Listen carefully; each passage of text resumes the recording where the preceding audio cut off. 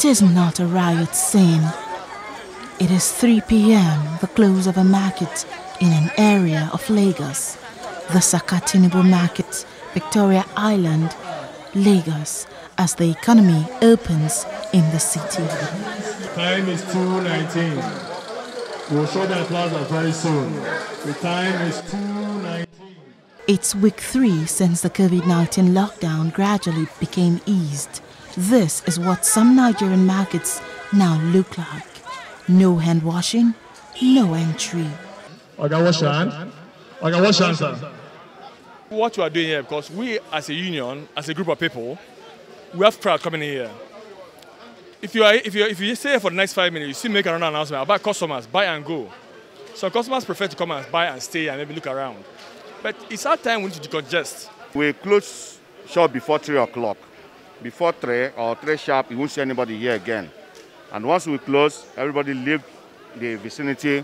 We don't need to see anybody around this place. Half of the people that are making sales here, we have to push them away. Some will come on Wednesday, some will come on Friday, some will come on Monday. Not everybody that come today that will come on Wednesday.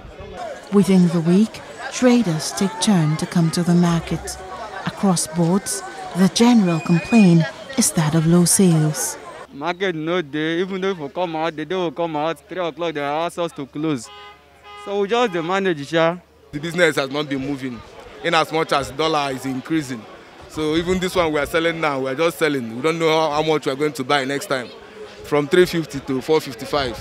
So we are just trying to sell something to at least so that we can be eating. And buyers too are not left out.